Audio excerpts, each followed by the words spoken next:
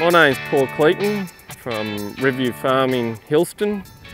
We purchased the Collier and Miller Deep Ripper early in 2018. We purchased it because we needed a bigger machine to break the hard pan on some of our soils. Some of the key features of this machine is the construction. I looked around a couple of different machines and found that the Collier and Miller machine was a lot stronger, heavier steel, thicker steel. One thing about this job, it takes a lot of horsepower and it's a pretty hard job, so one thing I didn't want is it cracking up. With the nose control, as in levelling, it's quite easy to adjust. Another good feature about this machine is the ease of depth control.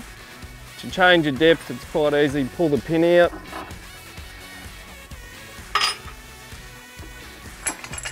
Get rid of one washer, put her in.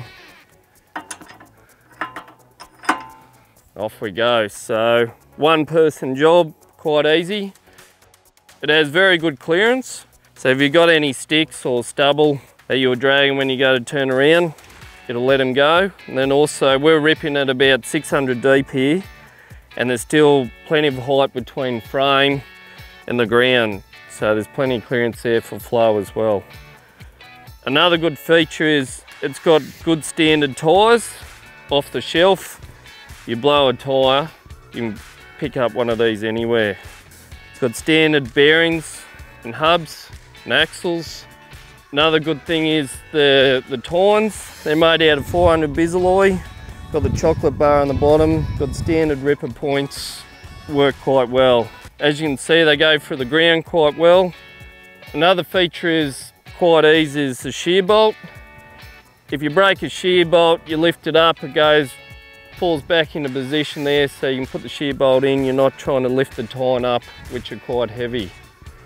Also, it's got very thick frame here, so if it does bust a shear bolt, the frame doesn't split apart, which was one of the good features that I liked about that I'd seen with other machines that had failed.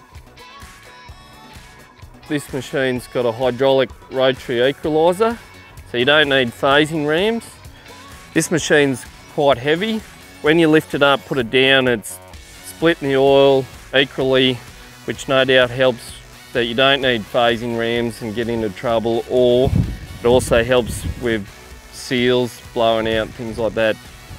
Another thing we've found since operating this machine, we had an older machine that was using up to about 26 litres a hectare. It was a lot narrower machine with no doubt a smaller tractor, but since we've been using this machine with the bigger horsepower, we're roughly about 20% in fuel saving with this V-type design, which no doubt it starts, the first tine hits the ground and it's like a domino effect as comes through, which saves on horsepower, which no doubt saving on horsepower saves fuel as well. We've had a great experience purchasing this machine from Collier and Miller Griffith. Yeah, the machine was delivered out here, put together the next day in the paddock that afternoon. Had no trouble since.